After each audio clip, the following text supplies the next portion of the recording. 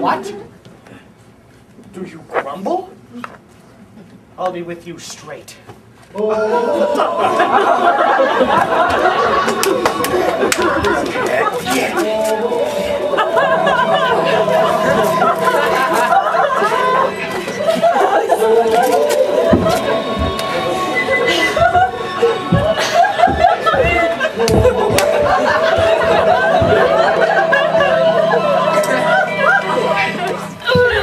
Everybody wants to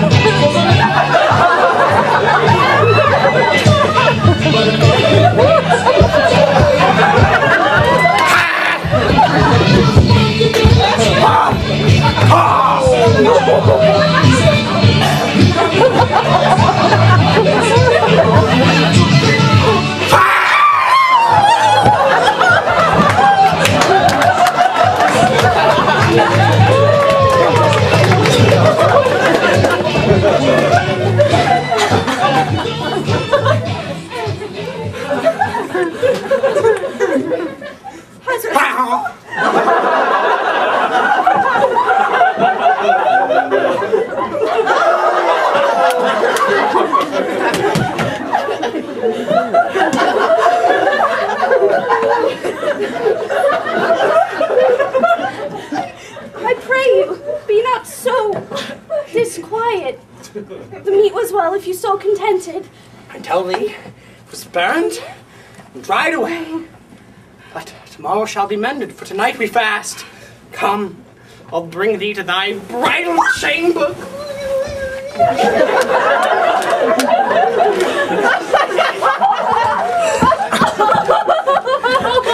Just don't ever see the light. He kills her in her own humor. Most horrible jest. Where's he now?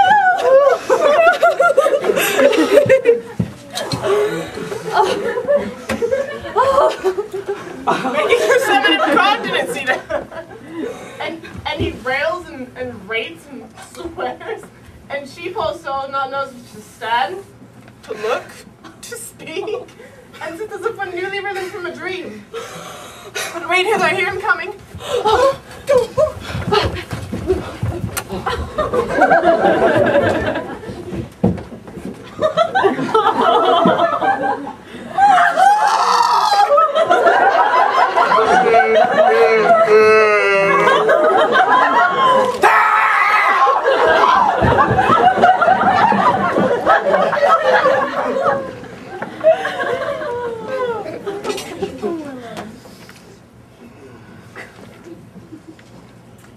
Thus, I have politically begun my reign. It is my hope to end successfully. My falcon is now sharp and passing empty. Until she stoop, she must not be full gorged. She eat no meat today, nor none shall eat. And last night she slept not, and tonight she shall not. And as with the meat, I'll find some undeserving fault with the making of the bed, an arrow through a pillow, another way the bolster, another way the sheet, another way the coverlet. And if she chance to rail, well then I'll brawl all night, and with the clamor keep her still awake. This is a way to kill your wife with kindness.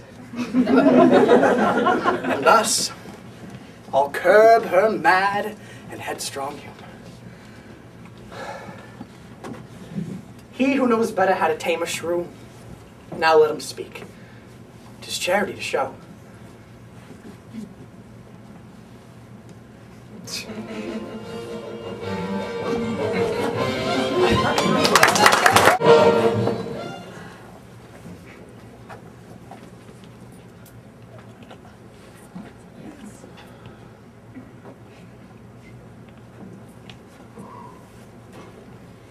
Let me not to the marriage of true minds admit impediments.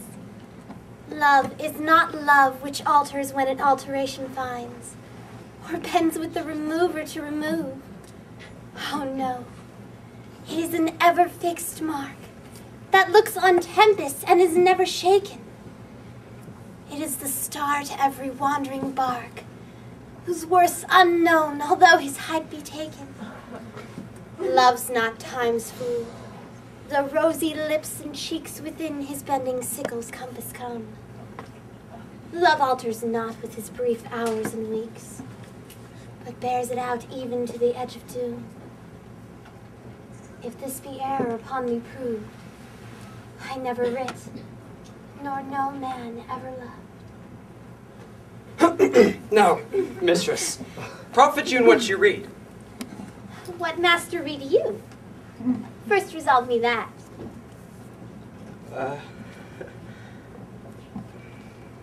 I read that I profess the art to love.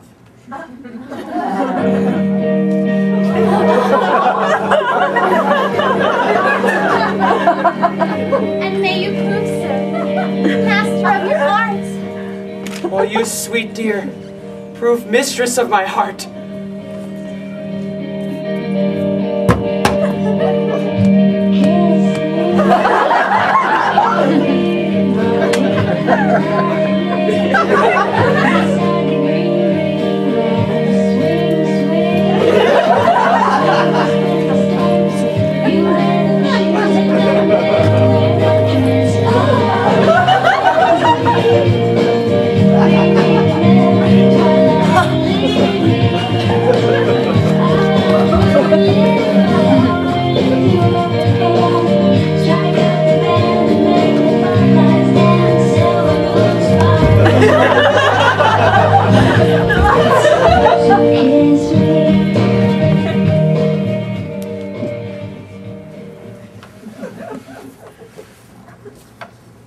Quick procedures, Mary.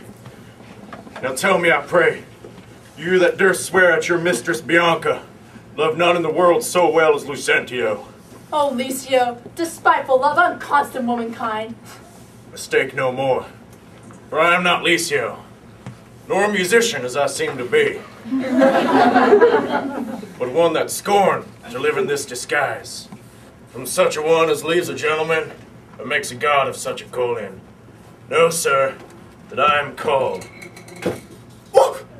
Hortensio! See how they kiss in court, Signor Lucentio. Here is my hand, and here I firmly vow never to woo her no more, but to forswear her as one unworthy of all the former favors that I have fondly flattered her withal.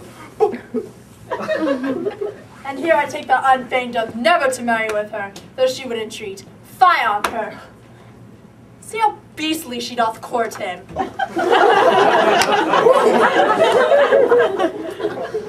For me, that I may surely keep thine oath, I will be married to a wealthy widow, ere 3 days pass, which hath as long loved me, as I have loved this proud, disdainful haggard. So I take my leave, Signor Lucentio. Kindness in women, not their beauteous looks, shall win my love. So farewell.